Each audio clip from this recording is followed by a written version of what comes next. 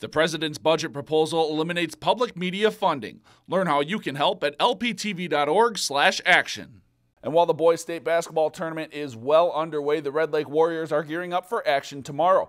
This is the Warriors' 4th straight trip to state, and this year they have their eyes set on a very big prize.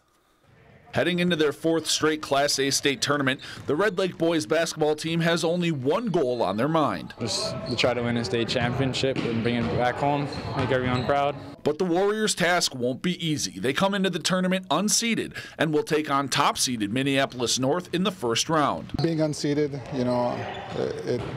it's difficult being where we're at, but I think we're a very good team, and I know what we can do, and so hopefully we can play on Thursday. In a 78-70 loss to the Polars earlier this season, the Warriors committed 38 turnovers. So they say if they can take care of the basketball, they believe they can pull out the victory. It doesn't matter what the record is, doesn't matter what the polls say, what other people say. You got to go out there and play. So we're going in there with a level head, knowing that this team can be beaten. They've been beaten before. They're not a super team, but they are a really talented team at that. But that doesn't mean they'll stray from their game plan to get out and run and push the ball in transition. We're gonna Red Lake basketball. We always look to run.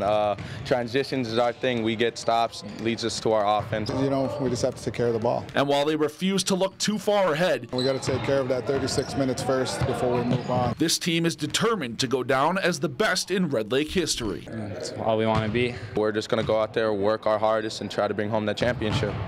If you've enjoyed this segment of Lakeland News, please consider making a tax-deductible contribution to Lakeland Public Television.